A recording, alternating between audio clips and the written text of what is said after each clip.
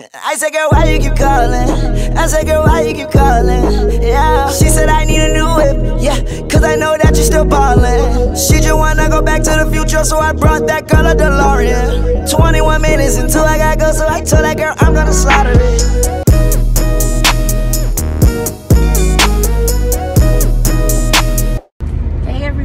It's your girl Cheyenne with Female King Nails.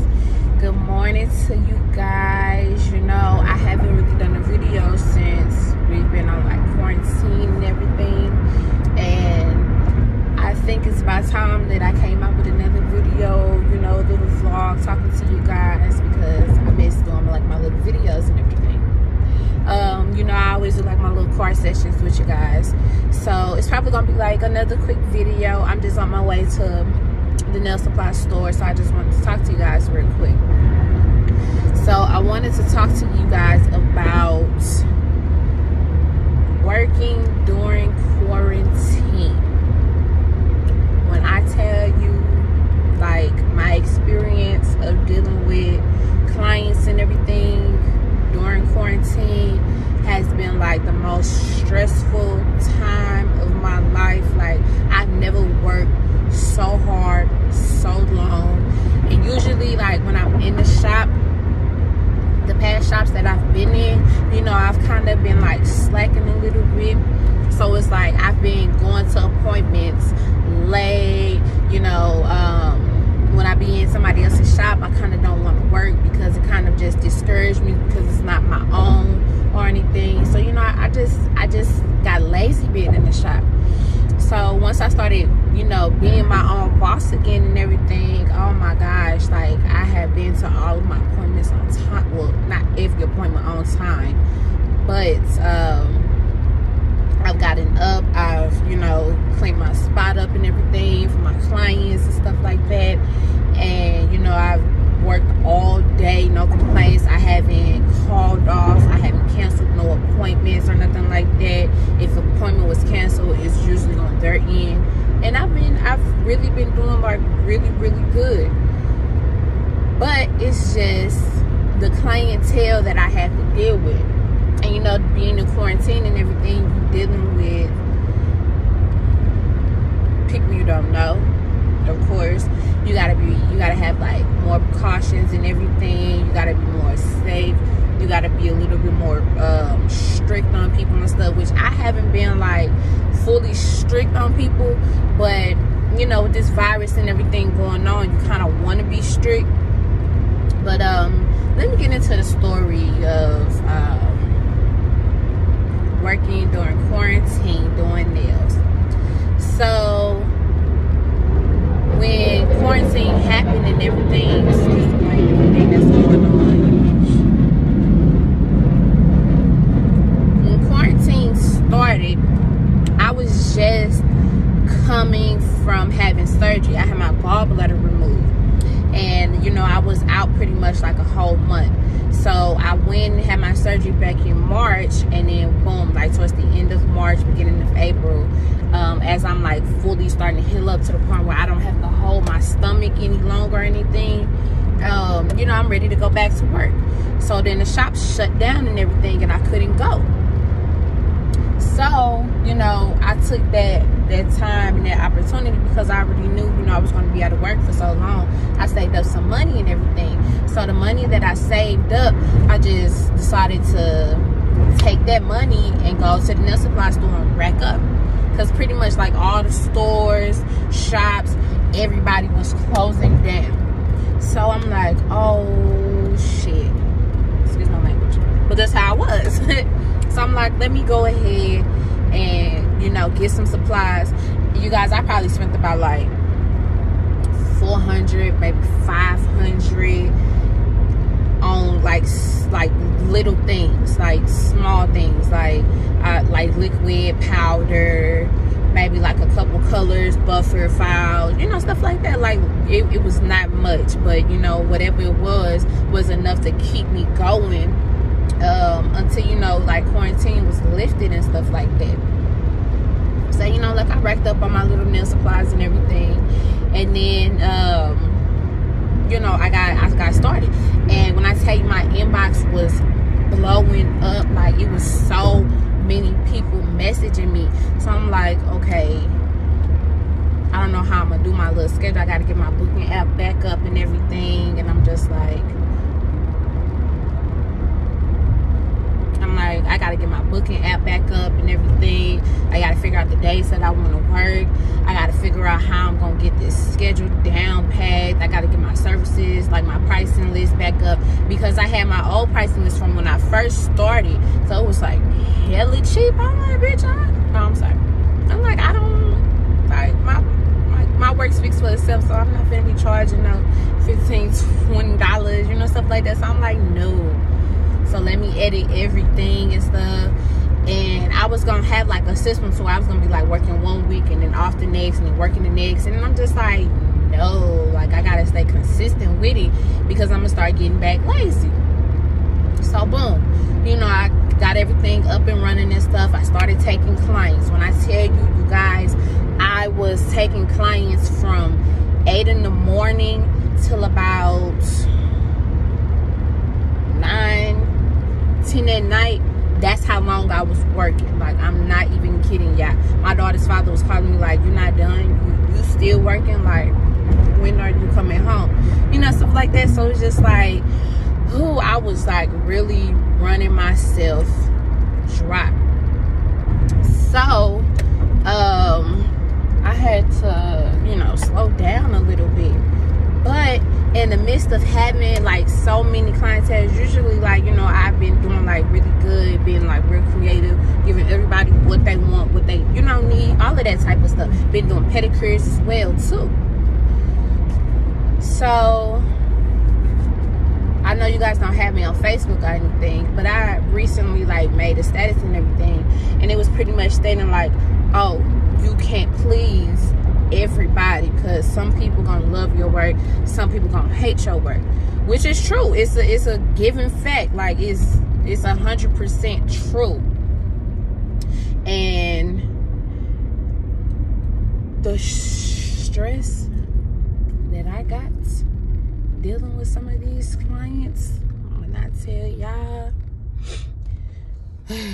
it just made me want to keep my regulars, just my regulars. Like, it just made me not want to grow my clientele. It just made me not want to grow my base, none of this stuff. Like, the people that I was dealing with was really stressing me out.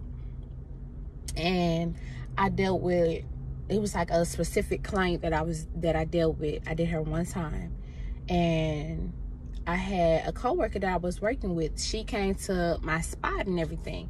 And she was doing nails, you know, outside of my apartment and everything as well. You know, I had a little section and I gave it to her and everything. And the color that this lady wanted, I didn't have. So I asked, you know, like my coworker and everything. I'm like, hey, do you got this color, whatever? Or something similar to it. She was like, yeah, you know, check out this new powder and everything that I got. I haven't used it yet. I'm not really liking the color pigments and stuff. So you can see if you might like it. I grabbed it. I tried to test it out and everything. I'm like, oh, like, it's really cute. Like, I like it. I don't know what's going on with you, you know, stuff like that. So I used the powder and everything on this lady. I tried to use my co-worker's chrome too. It wasn't like applying onto it, none of that type of stuff. It was having all types of problems. So the lady ends up, you know, messaging me probably like 5 days later or whatever. And she's like, hey, your nail broke and everything. And I'm just like, I can't remember what I said to her, but apparently like another nail broke and everything. And she was just like, is it all right if I could just, no. She was trying to get it fixed, and then she ended up rebooking and going to get a soak off. So I was like, okay, no, I didn't have soak off on my thing. So she was messaging me, telling me about the nail breaking and everything. And she was like, I was trying to figure out like, how could I get it like just soaked off instead? So I'm like, okay, let me add it on there. Let me add it on the book and stuff. And as soon as I added, she booked the, you know, the soak off and everything.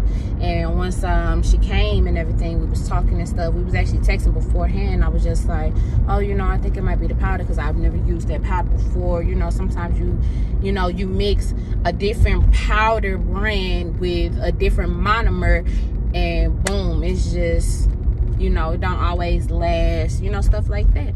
So she was just like, oh, you know, I was thinking the same thing. Okay, whatever. So, so I'm like, okay. You know, then once she got to me, I started talking to her and I'm just like, okay, you know, I really do apologize and everything. I really feel like I probably like overbooked myself. I was trying to move too fast. Like I think, you know, something, it was probably my, not saying it was necessarily my fault. I mean, of course I am the tech, you know, I'm supposed to make sure everything is good, but I think it was because I was overworking myself. I was rushing myself and everything. And I'm literally genuinely having this conversation with this lady, you know, I'm apologizing to her and everything. And, you know, she's going along with it, all of that type of stuff. Long story short, you know, when you get with a client and everything, y'all have conversations and stuff, and then, you know, you get to talking about things that you've been through, people that you're dealing with. And I thought, you know, us having a genuine conversation, like I'm talking to her and I'm just like, I was talking about another review that I got not too long ago. And the review came from somebody I do not know who it was. So I'm telling her about this review, you know, making conversation and stuff while she's sitting and soaking and everything. And while she was sitting and soaking, I actually had another student that came over to start her nail class, you know. So I'm talking to both of them, you know, she's soaking, my student's getting set up and everything. So we just, you know, all having a conversation and everything. I'm telling her, like, I don't know who this person is. You know, they left this review and everything. I can't contact them. I don't know who this person is. And apparently, you know, that she when she left her review, she was just like, that left a bad taste in her mouth, because she was just like, yeah, she's talking about somebody else and this and that, and I don't appreciate that. She needs to reevaluate herself. And I'm like, it wasn't necessarily like I was talking bad about this person, because I don't know who this person is that left a review on my page. Like, I don't know who that person is. So how can I necessarily speak about this person? So, you know, get past that. You know, she left that review and everything. I mean, and the crazy part was she left a review already beforehand. Like, it was a good review. I mean, she was saying like how welcoming, how professional I was. She was saying how she's coming back, all of that type of stuff. You know what I'm saying? She loved it. And then after I soaked her nails off and everything, she decides to wait 2 weeks.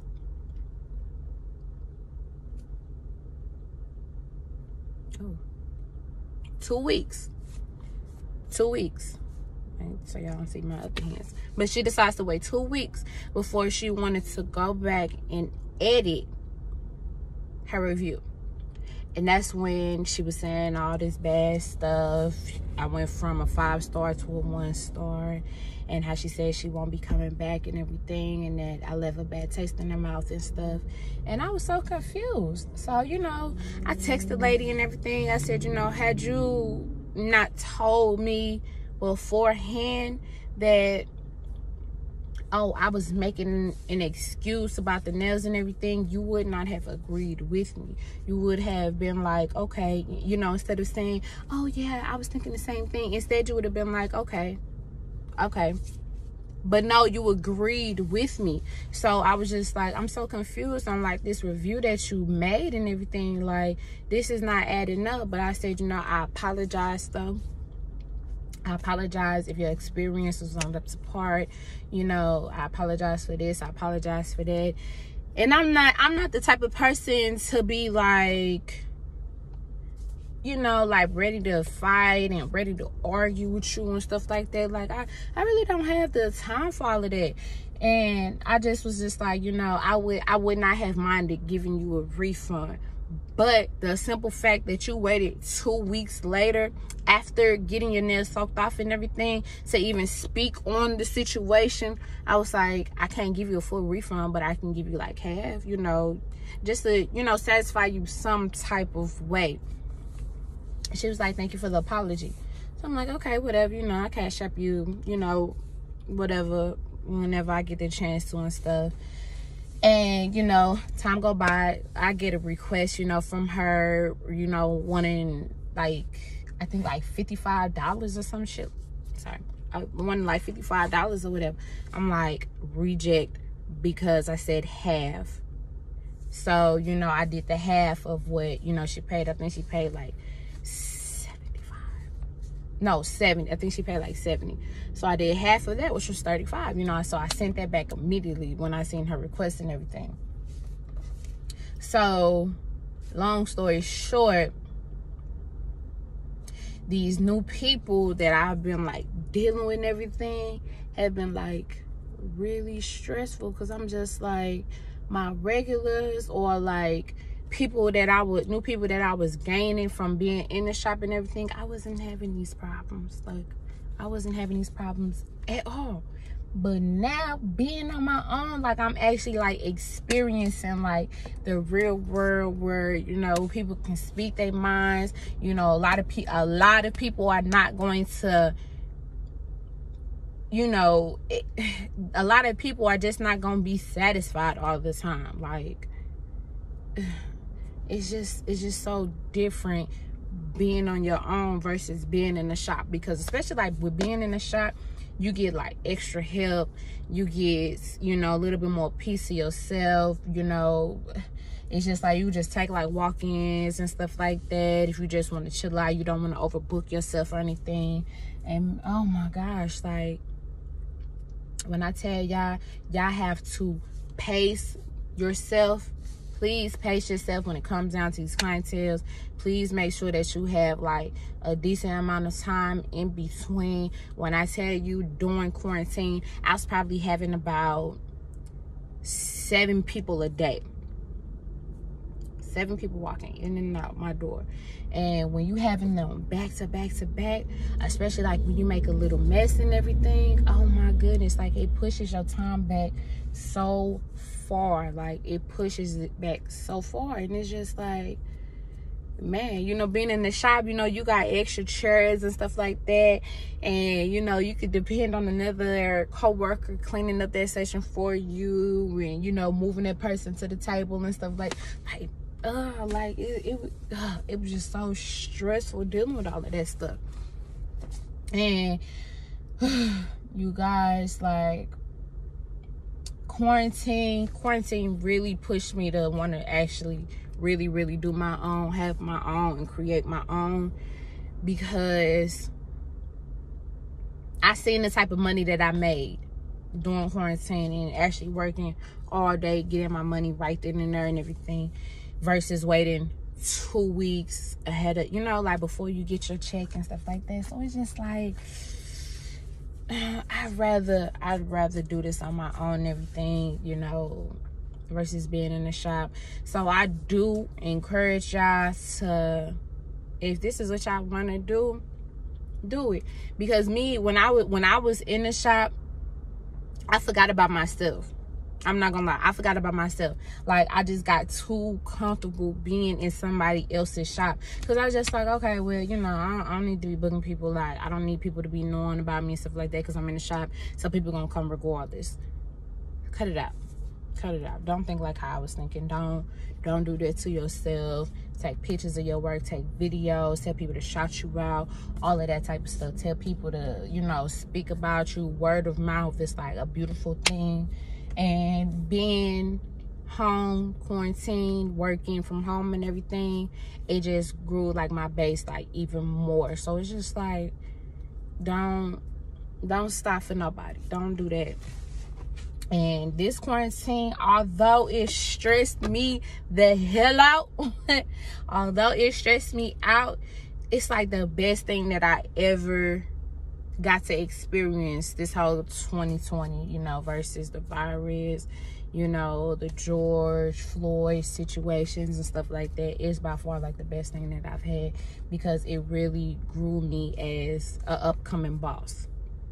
Not a upcoming nail tech or upcoming worker or, you know, stuff like that. No, it really grew me as being an entrepreneur, being a boss, being self-made, you know, growing my own brand, you know, stuff like that. Like, it really, really grew me. And from one nail tech to another, if I could just motivate y'all in any type of way, then I most definitely will do so. So I really encourage you guys that if this is something that you want to do, then you should most definitely do it. Don't let nobody stop you. You are always going to go into certain situations that make you take a step back, like, hold on, is this something that I really do, you know, like really want to do? And the answer is going to be yes, this is something that you really want to do. You're just not going to always, it's not going to always be peaches and creams during the whole process. You always gonna have like that little speed bump and everything, and it's just, you know, just keep driving, like just keep going, like it's gonna get better, like the ride is gonna get smoother as you go. So like by far, like this is, it's going good, you know. And I was thinking about having like another video that I was gonna upload far-wise is because I had somebody that messaged me about you know, like pay and, you know, how does it work, and, you know, the signs to look for when picking a, you know, like a shop to work in and everything. I think I'm gonna have a video, because you guys know I've been in 3 shops already. 3 shops, and every last one of them was a different experience. So I'm most definitely gonna have that type of video coming out to you guys about, you know, like what, like the signs to look for when choosing a shop, because I think that that would be very helpful, you know, for people that do want to be in a shop. You know, I prefer now not to be in a shop, honestly, but, you know, unless it's your own, then yeah, you know, get the shop and everything. But just being a like an individual worker, you know, self-employed and everything, I say, you know, go for it, go work, you know, do your own thing and build your way up to the top, you know. So I'm finna go ahead and go inside this nail supply store. I will see you guys later with another video. Don't forget to subscribe, follow me at Female King Nails. You can add me on Instagram, Facebook, all of that type of stuff. Inbox me with questions and everything, and I will respond. So you guys take care.